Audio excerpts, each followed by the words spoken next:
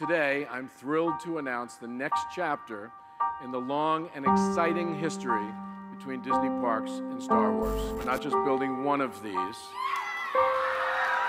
we're building two.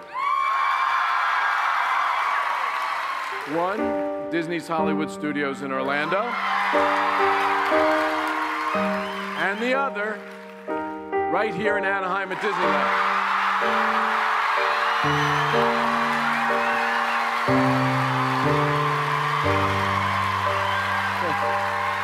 Fans have still been hungry to learn more about the experiences, attractions, and everything in between at Galaxy's Edge. What's the one thing Star Wars fans are going to freak out over at Galaxy's Edge? All of it. This will be a day long remembered. Star Wars Galaxy's Edge opens to the public May 31st. There are a lot of huge Star Wars fanatics out there. I think it will be fun, but yeah, I'm a little nervous about the crowds.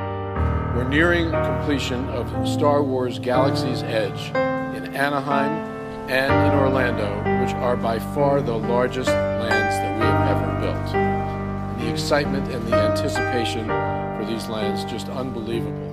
We're getting ever closer to that galaxy far, far away. One of the biggest expansions in Disneyland history, Star Wars Galaxy's Edge, known to many simply as Star Wars Land, opens to the public on May 31st.